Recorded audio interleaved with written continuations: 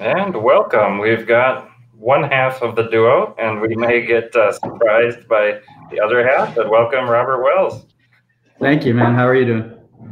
Excellent. I don't usually turn these into COVID talk, but you've left what you talked about the safety of Southeast Asia to return home to Texas after a year away. So let's hear that perspective. These past months in Thailand, I've heard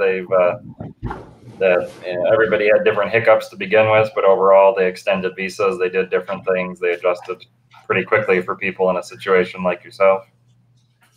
Yeah, I think there's a lot of kudos to go around to the Thai government, to people who are already in pretty bad situations, stranded around the world, to kind of help us make an informed decision and not have to scramble back to our home countries. By my count, I was on the island of Koh Samui for 5 months, and there wasn't an incredible amount of Americans there, and maybe they were hiding, but I know it was helpful for us. To a lot of us, it was a no-brainer to kind of stay into the safety net of Koh Samui in Thailand. I think it started out with just a couple months of extension, and now we arrived in March, right, late March, and they pushed it to late July. And then right as we pulled the trigger and decided we were going to head back home, they pushed it to the end of September. So I know there's some people who kind of breathed out of sigh of relief, who didn't really want to come back to America, who didn't really want to turn. I have a lot of friends in Thailand that works in the service industry, and in particular, that's been one of the toughest hit industries. And they were like, "Well, I really don't have a lot to go home to, so I hope that they do extend it," and they did. So yeah, it's been to your point about kind of reintegrating. It's been an interesting perspective to leave where I felt very safe. I mean, Thailand has all but eradicated COVID. I don't think there's been a new case that wasn't imported. And they didn't take care of state quarantine in over 10 weeks now. And I mean, for people who are watching around the world in your Facebook group, they know that you can't even get into a gas station in Asia without a mask or a temperature test, the likes of a 7-Eleven or a Family Mart. Well, it's been a stark contrast returning to the United States, where I walked into the border in Chicago and there wasn't even as much as a survey to fill out, let alone, there are mask mandate signs on gas stations and restaurants, but it seems loosely enforced at best. And I know everyone's doing the best they can. I know the state governments and the national government, kind of has their power struggle on the issue, but it's been Texas is an interesting state about their freedom. We love our freedom here. So but when I try to explain to people, I walk in with a mask and they look at me like I have 3 heads. I'm like, it wasn't really an option in Asia, so I don't really know what else to do. For people that don't know Texas, I mean, we don't want to paint that that particular spirit in a broad brush, negative light. We may have our views of this particular situation, but speak to the culture that is Texas for people sitting overseas, fascinated by the idea. They've seen movies, TV shows, but can't really nail down what that feels like.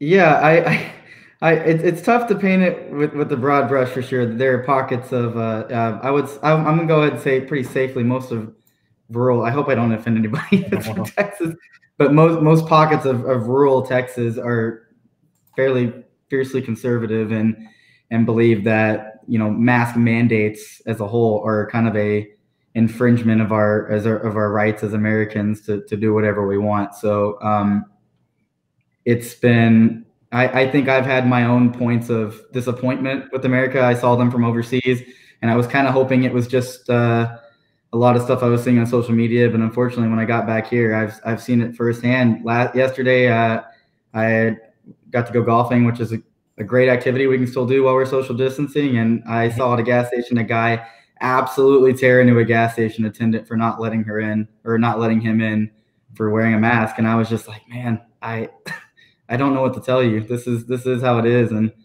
so it's good to see some businesses like that actually enforcing it. But that was a long way to answer your question, and to say that Texas is a very conservative place for the most part, and they fiercely believe in that in some parts, making you wear a mask is taking away your freedom. So yeah, that just is what it is. Which I guess you try not to get too political in your interviews. So no, I know it's perfectly fine to go those ways. I mean, it is perplexing even for me as an American. Just I mean, I've seen different conservative writers, but different types of conservatives who've talked about community and caring for others as something that put on a mask to be considerate of others. But it's once a debate is framed a particular way, it's very clearly, as we've seen, very hard to unstick it. I do want to talk about Texas separate of the current moment. Last year, I took a few road trips, in and out short road trips, but stayed at Big Bend National Park, and some of these. I mean, it's a big state, and it's even bigger than you expect, and it's the kind of state where if you didn't fill up your gas tank in some parts, you're going to be waiting for a trooper to fill you up because you missed your chance. So, tell us where you're located and what your history in the state is. Yeah, I was born and raised in Texas. As for as long as I can remember, as a teenager, I did do 4 years in Europe, and specifically Paris. Probably as a teenager, maybe like ages 13 to 17. My dad had a project, so that was an interesting perspective. And moving to Europe gave me kind of the travel bug that I had today, and ultimately took around the world with me on our world trip. But we are located in Dallas. Maybe moving to Austin, so that'll be exciting. I don't know if you made it to Austin on your travels or not, but I was at a couple of business trips about this time of year a few years ago, and even with a hat, I felt like the sun was boring a hole through my hat, through my head. I said, no, July, August for me, I can't handle it. Well, luckily, this is the dead of summer here. This late July, early August is about as bad as it gets at times. And I thought I was going to come home because honestly, we were in, I don't want to jump ahead, but we were in Japan in December, and that was about the only cold we got for the last 12 months. And now we've come back and we're basically reliving summer all over again. So but it's been very dry, very, very dry heat, not too terribly humid. Thailand was far worse in terms of just humidity and feeling like we were in a jungle and a rainforest. But in between all my moves, we briefly lived in San Francisco. I lived in North Carolina for work, but Texas has generally always been home, and I am a proud Texan, and it is nice to be back. I can tell you that with no degree of uncertainty, the hardest food in the world to replace was Mexican food, or at least specifically Tex-Mex. There was no pure substitute for it around the world. You can find Italian,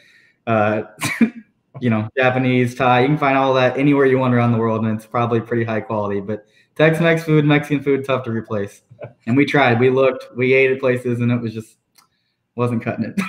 What's your Tex-Mex food of choice that's clearly not going to be found in Mexico proper? Tex-Mex food of choice.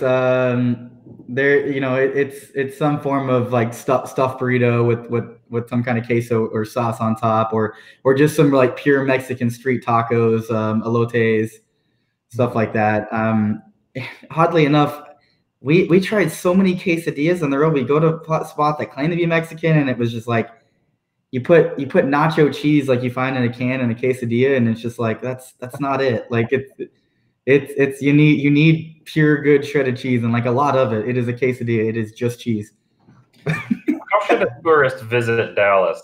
I've mainly been for business trips, and it's not something that's like obvious of a tourist. Like these are the spots and routes to visit. I think just there. If I had to just pick a historical aspect of Dallas, I think you should visit the John F. Kennedy sites in Dallas with the assassination. That's somewhere I always take friends that are visiting to. But there's just not a tremendous amount of history. I would say Dallas is a great place to eat and drink. So there is some little sub neighborhoods like Deep Ellum, which have some amazing breweries and bars and restaurants. We've got great live sports with the Cowboys, the Dallas Cowboys, the Texas Rangers, the Stars, and the Mavericks. I would say it's a big sports town. It's a big eating town. But get your Dallas history and get your Dallas presidential history in as well. So yeah, I've been to the last year. One of my projects was visiting the presidential museums. So I went up to the George W. Bush Museum. And one of my tips there is depending on your political preferences, if you're going to be visiting several, you can buy an annual pass to one that you support, and the prices are different too, and get in free for the others. So you can you can choose your allegiance, and it is good for history buffs, but I would say the majority of my friends would like, I think museums might bore them to tears. So yeah. I'll say of the ones I visited, and the modern ones start from Herbert Hoover in Iowa. That one was one of the less balanced, and they're all built by foundations of supporters, so they all tell a very positive story. But for instance, the Nixon one I found in California, I found was particularly interesting because almost all of the presidential museums start with like, here he was as a boy. And you don't, why was he a football? Where the Nixon one, it started with what everybody knows, his resignation and the tumult around that. And then it went back in time to try to piece together what made this person that ended up there. And I thought that was an effective way to do it, where some of the others are much more conventional through their biography. Yeah, that's a good point. Museums can put whatever spin they want to on things. So yeah, I tend to fall asleep when we have to start with here's what he was at a boy speech, but it works for some people. I kept trying, and I was actually going to speak at the Travel and Adventure Show in Dallas that was scheduled this April and was pushed to August and then pushed to next April. And I was going to drive out to Midland for the George W. Bush birthplace National Historic Site. And a lot of those houses, truth be told, are houses essentially, whether it's the Clinton one in Little Rock and there's not a huge amount of exhibits, but they're fun to see these little spots. And I figured, I don't know anything about Lubbock other than Bobby Knight left. I'm a Big Ten guy, so when Bobby Knight went back, that's all I ever heard of Lubbock. And Midland, I know nothing about, so I was gonna just head down that way as an excuse to check it out. I can tell you, taking a trip from Dallas to Lubbock you need a lot of energy drinks because it is a lot of flat land you're looking at. It's not an awe-inspiring drive. Let's put it that way. There are parts of Texas that are beautiful, like in particular, like around Austin. There's the hill country, and there's kind of a little mini. We've got a pretty good growing mini wine region down here in Fredericksburg. Okay. That's great, and there's some caves around Austin. There's just a bit more to do, and I'm a big outdoors guy, so that's in part why I want to move down there, just because it just caters a bit more to the outdoors. Almost like the live professional sports, the ability to go to a hockey game or go to a baseball game like fairly easily. But to be honest, I don't even know when those are returning anyway with COVID laying around, so I might as well go down somewhere to where we can enjoy a bit higher quality of life. And I'm an avid barbecue fan, and most of the best ranked barbecue in Texas does reside in Austin. So you've got to give us your number one barbecue pick then. It's funny. I didn't plan this on purpose, but it's here we go. It's Franklin Barbecue. Okay. It's a fairly nationwide ranked place. It's not for the faint of heart because you do wait. Now I don't know what. Sorry, I slipped out of the chair when I did that. You can wait for about 4 hours to get into the restaurant. Usually you go do it on a Saturday morning, have a few beers in the parking lot. I don't know. I personally I go to Walmart. I seem to never have one of those pop-up camping chairs or lawn chairs when I need them. I'll go to Walmart, spend $5 on a pop-up chair, sit there, have a few beers and wait for the line to move. And then when you get in, you're gonna drop a fair amount of money. You're gonna drop somewhere between $50 and $100 for 2 or 3 people. But the brisket is unparalleled. If you're, I don't know if you're like a big barbecue fan, but it's nice, salty bark. It's just literally just dripping off the fork. Like you can't beat it. There's nothing tough about it. For my money, it's the best one around, and I've been to a lot of them. So. Oh, incredible! And another of the aborted trips that I was going to tie into the show was to go down to Houston, which I've only ever been to IAH, which is not where the Space Center is. I was going to head down to the smaller airport, and then I was looking at the map, and I've heard jokes about Galveston. I'm not going there for 5 months like you ended up in Koh Samui, But to talk about it as, is it a spot worth checking out a couple nights, a little weekend staycation, or is it deservedly the butt of jokes? You mean down and around Houston? Get Galveston, sorry, Galveston. It is, boy, I hate to insult again my fellow Texans, but now that I've seen real beaches with real water and real sand, it is it'll work, I guess. If you have to do it, it will work. It's pretty bad though. It's brown. The sand's not great. I don't know. We have flocks of college kids in North Texas that fling down to like Corpus Christi and Galveston for spring break, and it's probably just more of an excuse to get drunk with anything. You're not going to have a lot of quality beach time, but my answer will be if you must. Okay. Speaking of quality beach time, so your original plan for Koh Samui was how long? 1 week. Okay. And I think many of us had those 1 week style visits and thought we see somebody like the guy who's doing the beachside restaurant or whatever, and we think, oh, what would that be like to move here and be here for months, for years? Exactly. No, exactly. You've experienced it without plans, so 5 months.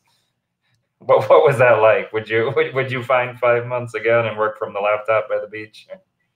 I would say, I would tell you that I think we practically won the COVID lottery. If we had to, I'll give a bit of a backstory if you'd like. We did end up visiting 23 countries on this within the 12 months, but it all came to about a screeching halt in March, and we had to make some really tough decisions when we were in Myanmar.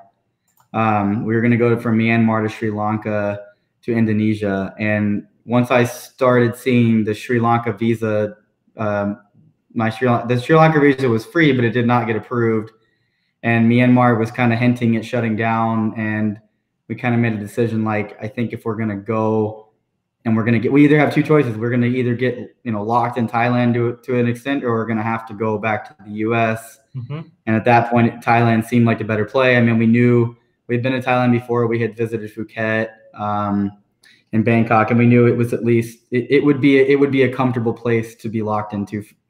That was our best guess at that point. And we flew to Bangkok, and it was pretty desolate. It was bad. There was about nothing to do. It was everyone's version of a quarantine. Like, no restaurants were open. It was all food delivery services, at least the neighborhood we were in. And we said, all right, well, let's take the train down to Koh Samui and check that out. We'll stay there for a week, and we'll replot, we'll replan. So we stayed at a Marriott we took the train down. We stayed at a Marriott in Koh Samui. Really, really loved it.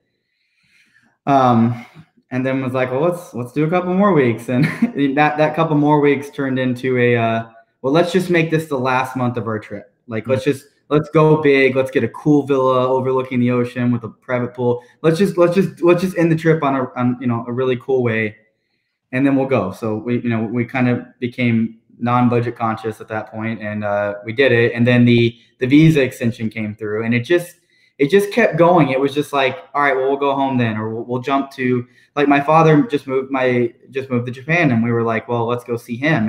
And that was in the back of our minds. It was like, well, we're going to go to Japan. So whenever it opens up, and it will, like, we'll go.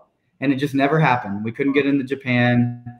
The US was looking less and less attractive. So we just kept extending and extending and extending. And, then 5 months blew by, and I think we hit the COVID lottery. We got really involved on the island with a volunteer group, because a lot of Thais were out of work and hungry. So I had been pursuing a bit of a side hustle with videography and photography. So I got hooked up with that volunteer organizations. And when they went out to pack up food and feed locals, and I went out to, photograph their social distancing measures and their, just the general vibe of the island, and just kind of show, like, how it affected, how an island so fueled by tourism could be torn apart so quickly when it was cut off basically from the world.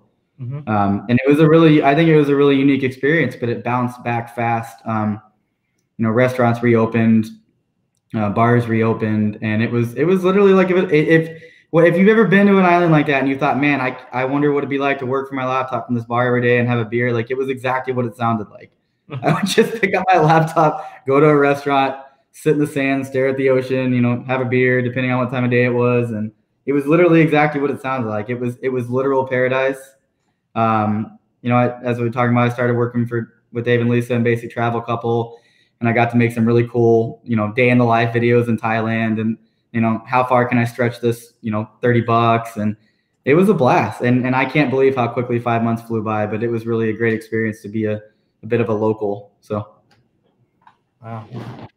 Were you able to be productive? I mean, I feel like I'll bring my laptop on a trip like that. I've never gone intending long term, but I just feel like it's suddenly 3 p.m. and I haven't moved, and it's, well, for the first few months, honestly, there was kind of a real true quarantine, and it was there was a military enforced curfew, and I had no interest. I told you about the Texas infringing of rights thing.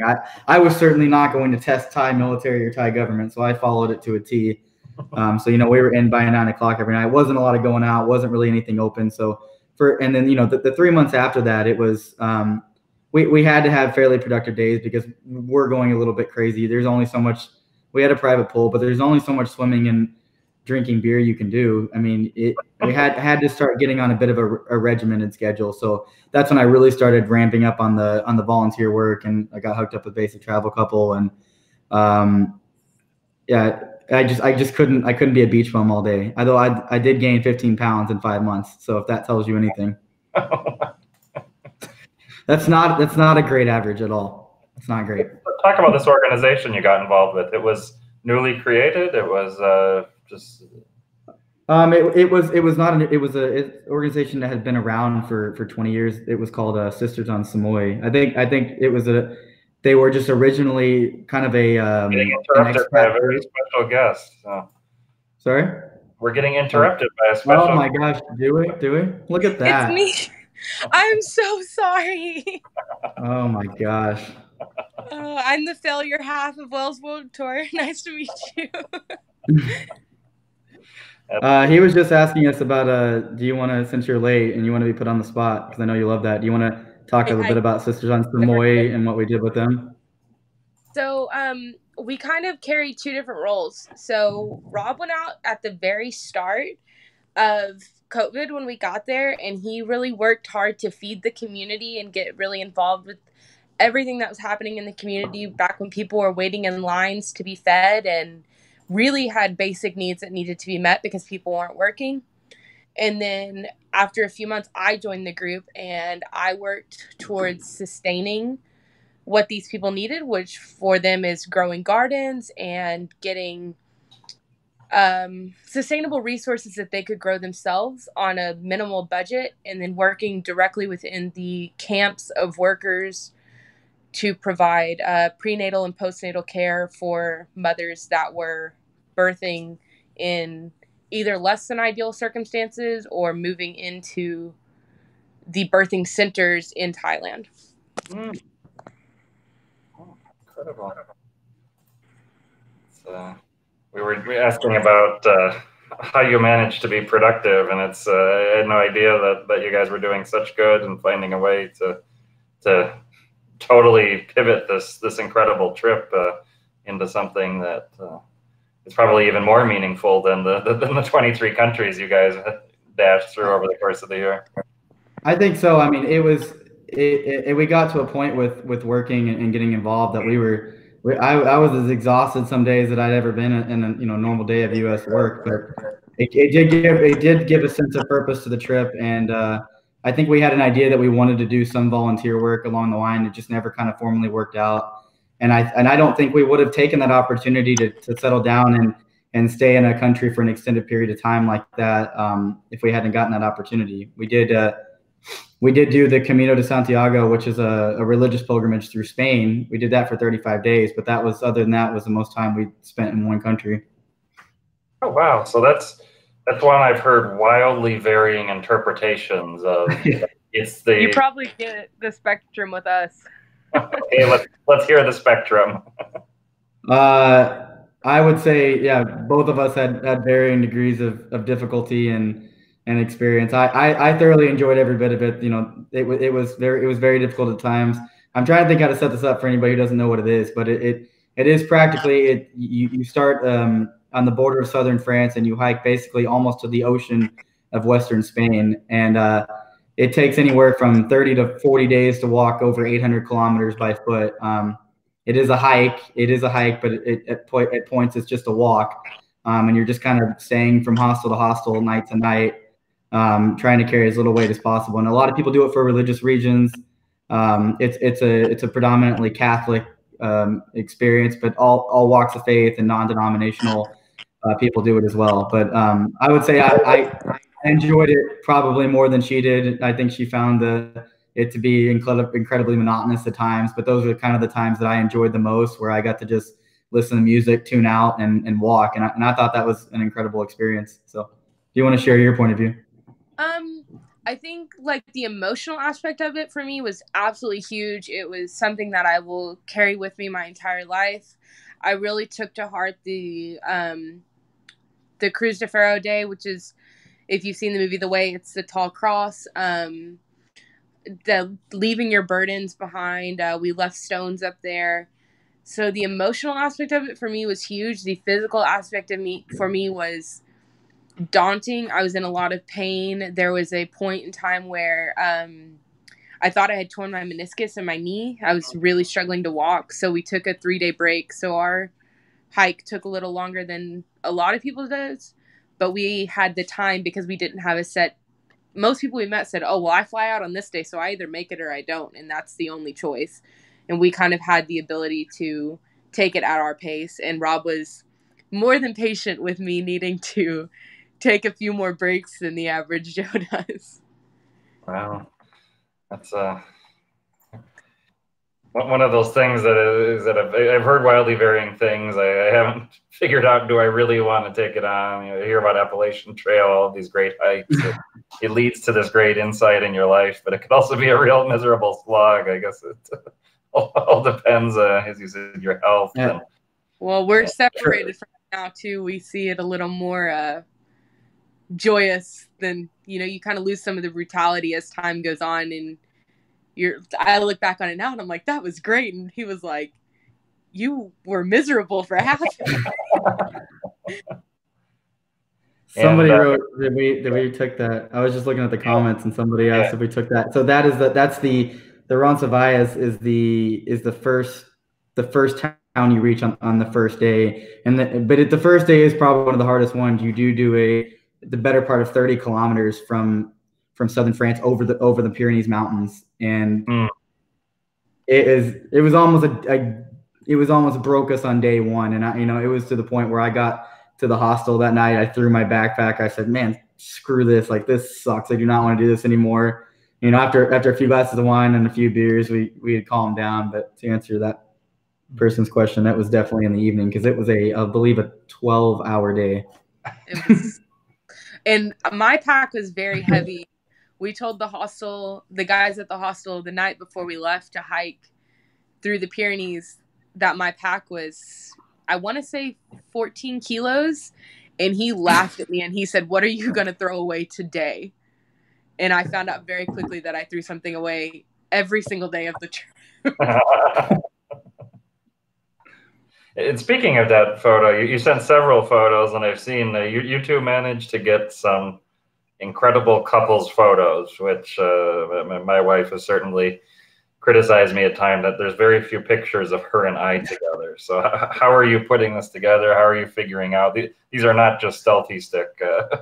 No, that's all Rob. That's not me. No, I told you I wanted to take part of this year for me was learning to be a better photographer and videographer. So I invested in some pretty nice camera equipment, tripods, triggers, remotes, stuff along that line. And actually Instagram is like an amazing place to research, great, good angles on photos and stuff like that based on the locations. You can get a lot of inspiration on how to do that. So it's not all like my brilliant knowledge, but it definitely takes more than a selfie stick and a cell phone for sure. The one you sent that the group hasn't seen, but I'll add it to the comments, is that the two of you on camels. So walk us through what equipment and how you pulled that off. Actually, that one I won't. I hate to spoil the fun, but that was just somebody. I think one of our guides was just taking that with a cell phone. That just turned out really nicely. It was more editing. Editing was like a really painful process to learn for me. So that was just actually a cell phone camera. But the one that you introduced, I think it was on like the title slide where we were kind of on a motorcycle with a mountain behind us. That one was probably an hour ordeal to take, and there was probably about 20 different versions of that photo, and it involved a couple hour pretty steep hike. And I took a tripod up there, a trigger, and tried a bunch of different angles, and it definitely was rude and made some people wait. And I just knew it was like that was too epic looking of a shot to rush, and that's what it is about those photos. Like if I found the more time you took, usually the far better result that you would get. So yeah. And once again, Rob is the patient half of us, because I'll be like, "Are we done yet?" And he's like, "Well, you're gonna want this to be right later, so you can stand there while I figure it out."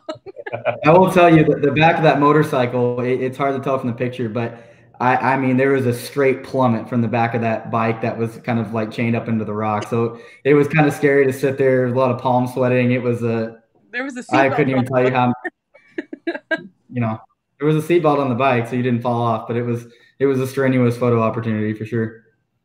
And you mentioned a challenge of learning photo editing. So what software is your tool of choice now, and what have you what was worth learning beyond the "I'm feeling lucky" button, the autocorrect button?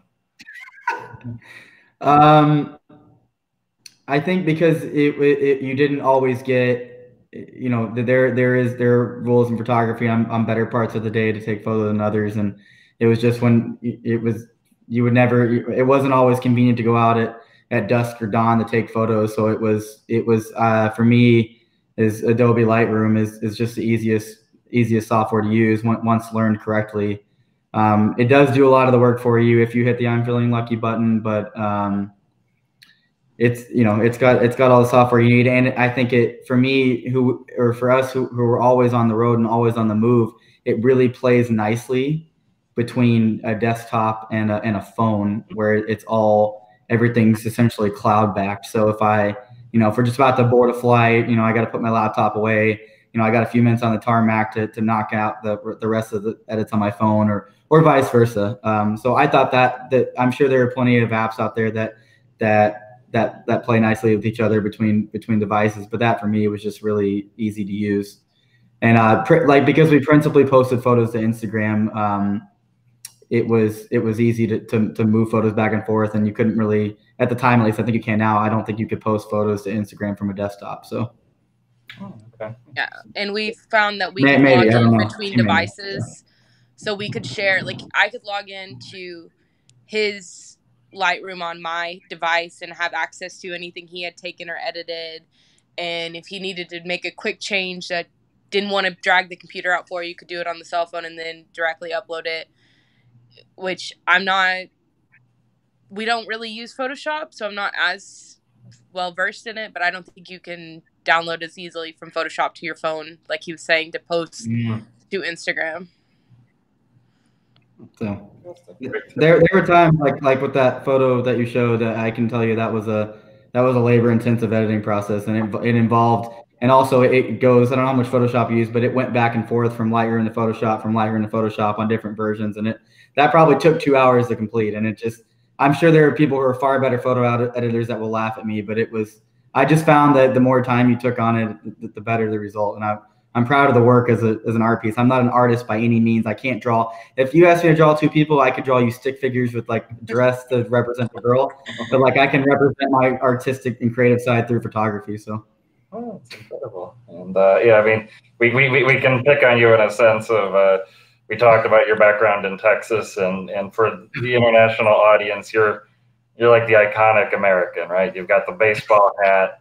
You got but not only did you, and I think the semester abroad is getting more common. But you said 4 years overseas, and that's rare to encounter Americans doing that. So what got you from, as I said, it's a semester abroad. People go to Paris and they come back. You've spent 4 years. It's a big commitment. Well, no, that was just my dad had moved us over there for work. So I spent time over there as a teenager. But but I'm saying that trip ultimately, even as a 17-year-old, absolutely I'm telling you, it just changed my life. Attending an international school, seeing the way, just the difference in culture in Europe. I didn't care about travel. I didn't care one lick about it. I think we went to Disney World or wherever families go on vacation. As kids, I don't remember. I think this is why we don't have kids.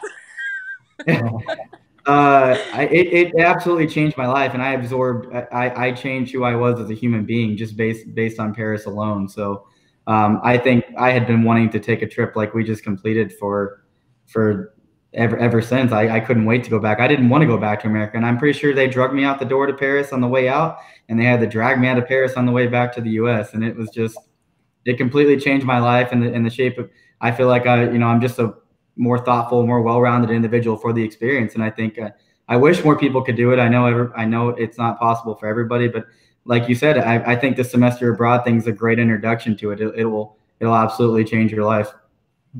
Yeah. Is there a specific area of Paris, a neighborhood, either where you lived or that you just love if you're gonna park yourself on the corner cafe morning after morning? Of course, yeah, the one I lived in. It was the 17th arrondissement, which is probably I want to get this right. I think it's like the northeastern quadrant of Paris. It's not a touristy neighborhood by any stretch of the imagination. So English is not rampant in that neighborhood. But they of course they appreciate the effort. They try. There's enough English to get around. But I'm just saying it's not like being around the district with the Eiffel Tower, where I think you get a way more authentic vibe out of that neighborhood. I took her there. Wonderful. She fell in love with it. I think you can easily go to Paris and be like, it's the most but it's probably like that with any country. You can get a completely different experience and get the more local feel if you know where you're going. So for that I'm grateful. Yeah, I was struck on a business trip to Paris where there was some Radisson promotion going on, so I ended up the client was paying, but it was some Radisson that was just enough outside of the center of town that I love that neighborhood feel, and it does make such a difference to just be a few metro stops away and where you can be part of the neighborhood furniture for a few days.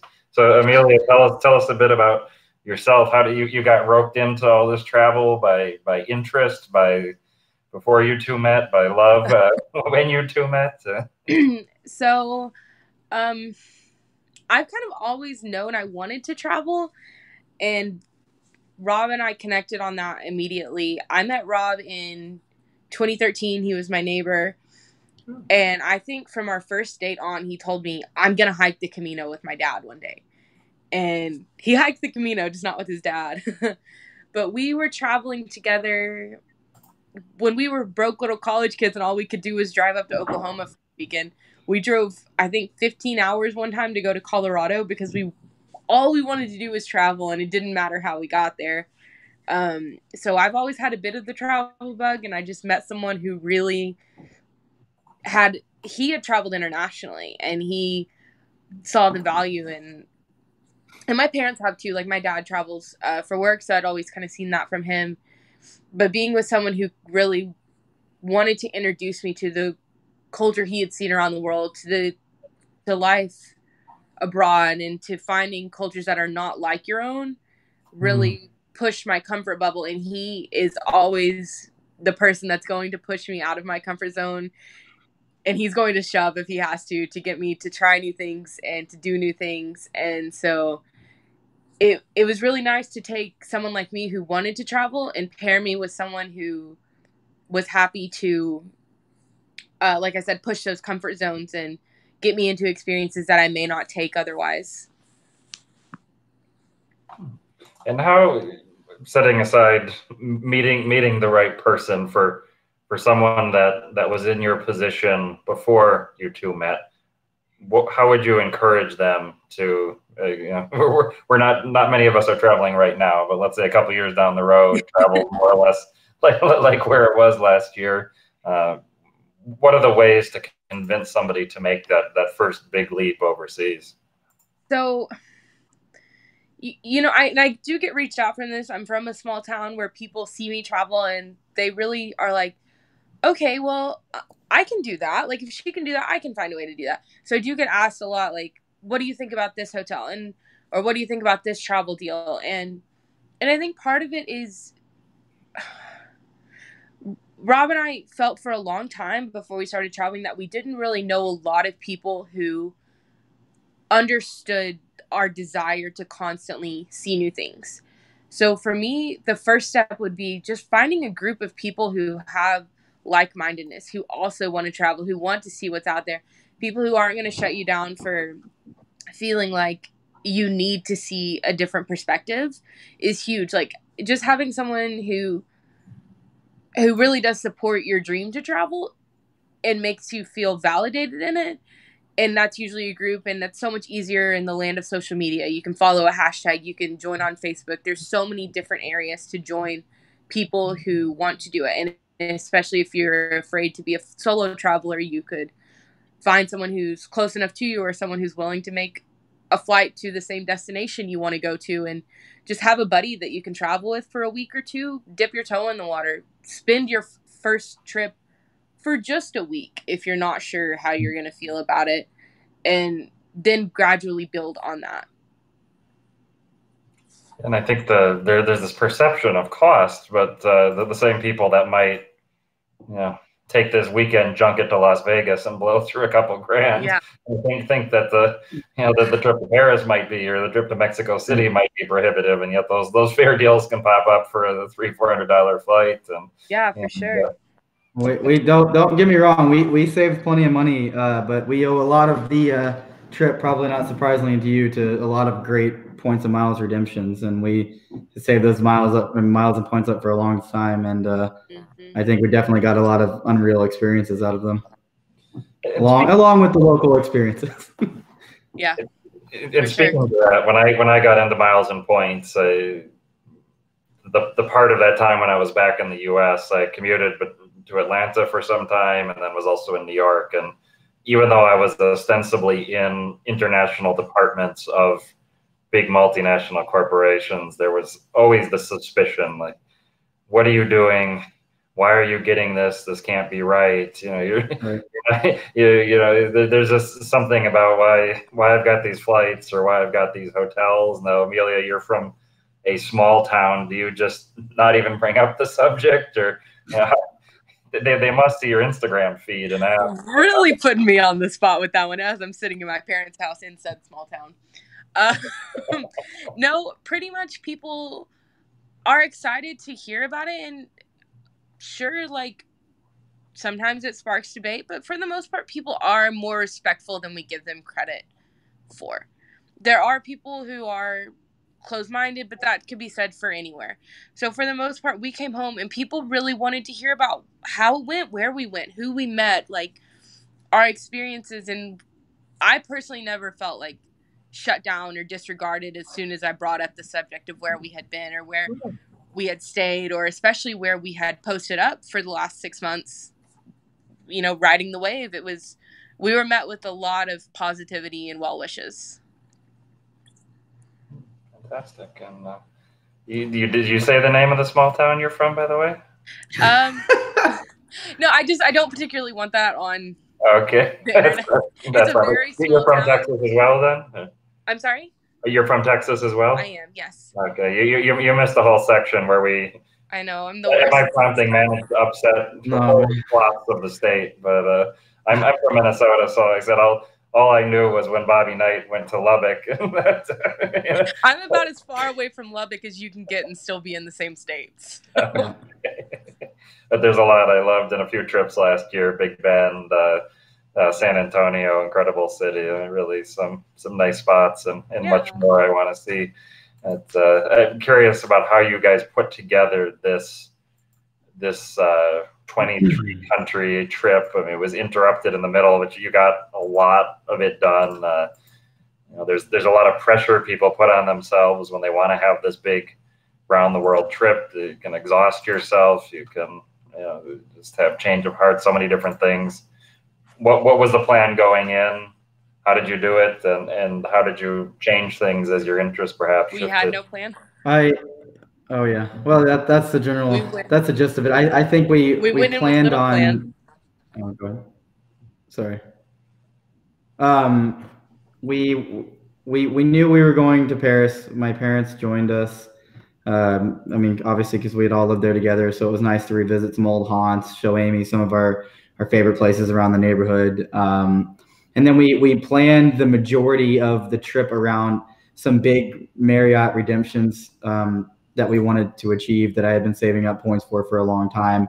And we just said, because we had options, as you know, like with points, we could have booked round the world tickets and fare, but I said that's too inflexible. Let's plan the major points, know where we're gonna go, plan a rough month, and none of it, and not absolutely zero of it went according to plan, and that was great, and that was fine because we got to use very low end carriers throughout Europe, like using Ryanair to fly from Spain to Morocco or Morocco to Italy, and we're paying just, as you're aware, like we're paying just pennies for flights. I mean, we're paying $9 to fly from who knows, I can't remember where it was in Morocco now. I think we paid $9 from Fez to Barcelona, which is just, you can't even get Chipotle for $9.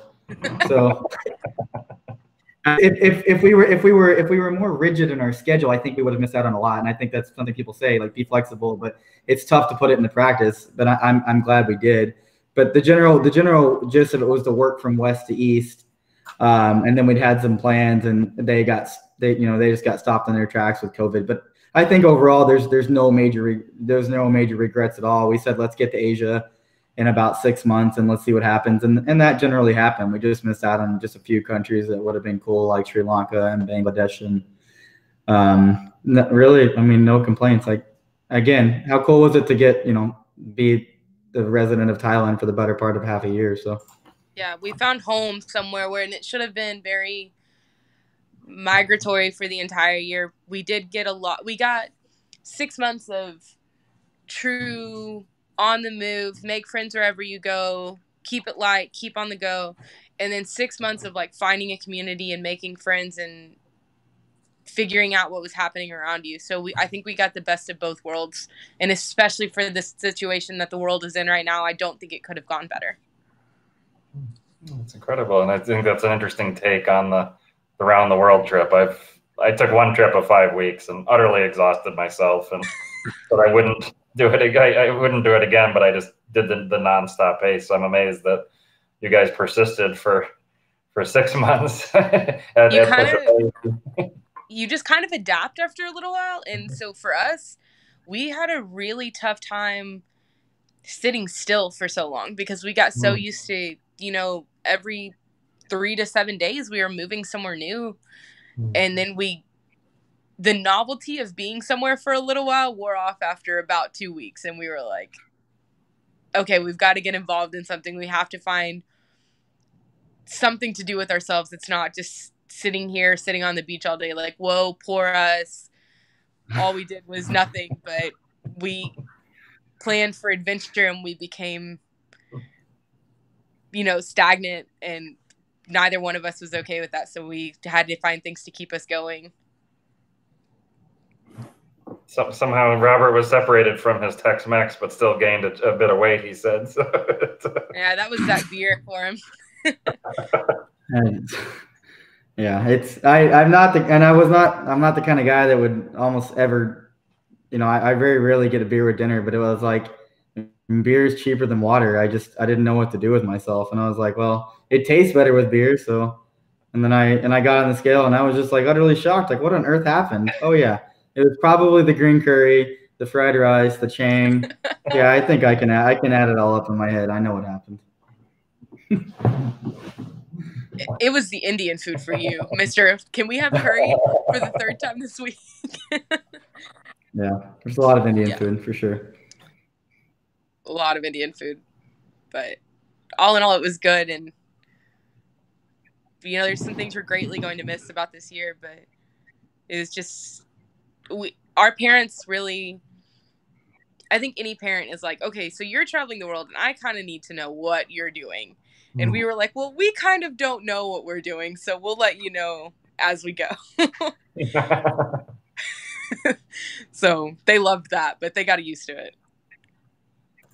Yeah, I think that's as long as you don't have a sudden shift in your communication or style. I think that's the parents can settle in if they know that you know it's going to be this frequency or this and that. Speaking, you said your father just moved to Japan during all this? Yeah, he did. He took a job in Japan, and he has probably a very interesting story as well.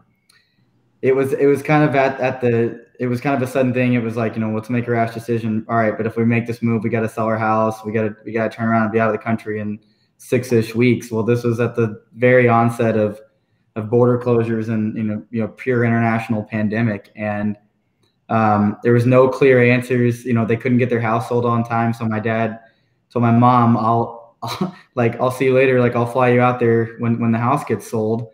And he jumped ship. He just jumped ship and said, I'm going to go over there because I don't know what's going to happen if the border closes. I don't know if I'll lose my opportunity, if they'll still take me. And I think it turned out to be a spot on move for him because he's there now and he hasn't seen my mom in 5 months. My mom can't get out of a country, cannot get into Japanese immigration because she's a U.S. citizen. And, you know, they're working on, you know, his company's working on a workaround for her, but it will ultimately be the right move for both of them, but it was a very interesting story and time for him to do it.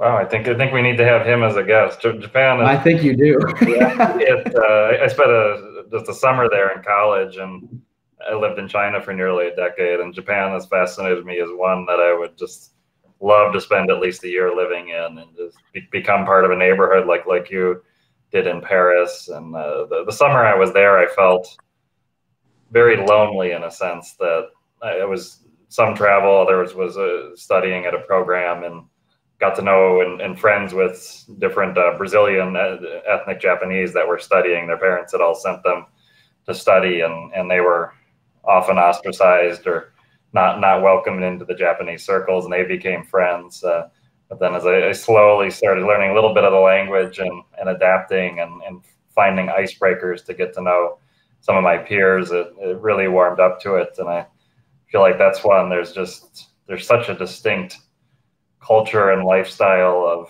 of that's so different than what I'm used to in so many ways that I'd love to be there long enough that I really have to adapt. And I think that period is probably like you mentioned, this long time in Paris. I felt when I was an expat in China, if you're somewhere less than a year, you sort of adapt, but you don't really have to adapt nowadays. There's so much modern communication, but it's like once you pass the year mark, then you're having to figure out residency, you're having to figure out bank. You can only go so long on like a Google Fi SIM card before they shut you down. I mean, these things, and I think that's a good part of the adaptation is you're forced into becoming a local for a lot of practicalities, and standing in line at government offices even can be a good learning experience if you keep positive about it. Oh yeah, we did that. Yeah, I would think that we did do Japan we were fortunate enough to get to do right around Christmas time. We did Japan for 2 weeks, and I felt like we didn't even scratch the surface. We did get to do like the JR trains that cross the country, mm-hmm. and did a little Kyoto, Osaka, and then the rest of our time in Tokyo. But it just we couldn't have even scratched the surface barely enough. But Japan was one of those countries that we just continually make jokes about. You know, like Japan is just the most thoughtful country with every small little innovation. You know, from bathrooms to trains. Like they just figured it out. Everything in Japan just works. It makes sense. It's just a really innovative, great country. It makes sense, but it's so engineered to the speaking of points, you go to the ANA or JAL website, and it's like the info is all there. It's all mapped out, and but it's like which family member can you book an award for? It's oh my gosh, I know. Flow charts. I think the funniest thing I've heard so far wasn't even my own experience. My dad told me that in his apartment, there's a button that fills up the bathtub from the kitchen. Oh. I'm just like, why? I mean, it's not a bad thing. That sounds cool. That's but fantastic. Why? Why not? Why aren't we doing this? We are doing this completely wrong. Absolutely. I love that. So in closing, you guys are back in the U.S. for the time being, reestablishing your careers. Let's assume in a couple of years we can be traveling again. Are you guys going to be digital nomads? Are you guys going to be based in the U.S. and traveling around? What has this year taught you about how you want your let's say your next decade to look? I would say that a lot of people were like, unfortunately, a lot of people said, well, hey, did you get that out of the system? And I'm like, no, I could have done another year easily. Now it's worse. And now I want to do more. And yeah, I think I strive for some sort of opportunity to be a digital nomad. You know, my skills as my skills progress and my freelance work, I hope that gives me another opportunity to continue traveling and produce content for the road. I like being a consultant, but I like traveling even more. So that's my answer. I'm sure she feels pretty similar. Yeah, and I mean, truly, we traveled and kind of didn't know if, like he said, like if this was going to be okay. We did this year, and now we're ready to be done. You know, like for us, we're like, we did this year, but what else is out there? And we missed some really key countries that Rob was really amped to see. Like he really wanted to go to Sri Lanka and Nepal. He had big plans to hike Annapurna. And a lot of that, I mean, we sat in a hotel room one day and just made very jump decisions to make moves that day before the borders closed. Yeah. And there's still so much we want to see. So there's no way this is the end of the road of travel for us. So the more migratory we can be, the better it is. Oh, fantastic. What a beautiful way to close. Thank you both for joining us tonight.